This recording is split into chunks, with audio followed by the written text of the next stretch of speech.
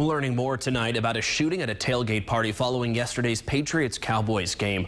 Officers were responding to reports of a fight in the parking lot at AT&T Stadium in Arlington last night when police say they heard a gunshot and then they found a man injured. Now the Dallas Morning News reports that the victim, a 43-year-old man, was trying to break up a fight when he was shot in the neck.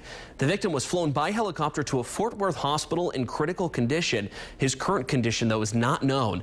Police say the suspect injured himself tripping over a retaining wall while he was trying to flee the scene. According to the Dallas Morning News, 28-year-old Marvin Rodriguez is now being held on $200,000 bail after being released from the hospital. He's been charged with aggravated assault with a deadly weapon. Rodriguez was wearing a Dallas Cowboys shirt in his mugshot, but police are still investigating whether the fight that led to the shooting was related to the Cowboys-Patriots game.